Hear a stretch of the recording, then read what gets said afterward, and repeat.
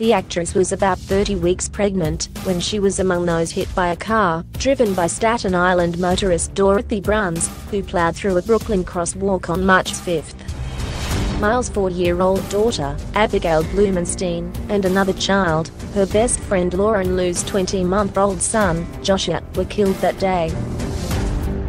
This past Friday, Miles' unborn baby, Sophia Rosemary Van Blumenstein, became yet another victim when she died from injuries, said the family's lawyer, Ben Rabinowitz.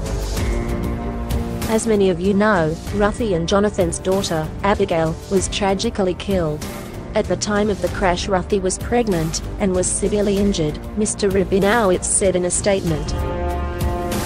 This past Friday, Ruthie and Jonathan lost their baby, Sophia Rosemary Van Blumenstein, Mr. Rabinowitz said. The pain suffered by Ruthie and Jonathan is nearly impossible to fathom.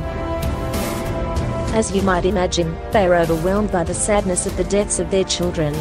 Ruthie and Jonathan are grateful for the support of their family and friends, but wish and ask that their privacy be respected during this most trying time. Ruthie and Jonathan continue to seek God's presence, mercy and peace. Miles won a Tony in 2015 for her work in The King and I. She has also starred as Young He in The Americans.